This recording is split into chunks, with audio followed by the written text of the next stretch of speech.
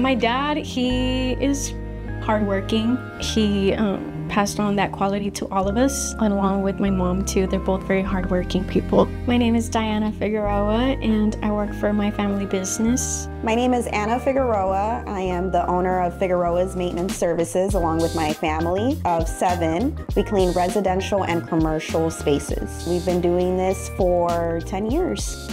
When we were younger, my mom, she worked selling tamales as a street vendor. My dad used to work at a refinery when we were younger. We didn't really see him too much. And then he completely quit his job at the refinery and started working with my mom together. Their company was a 2-man show.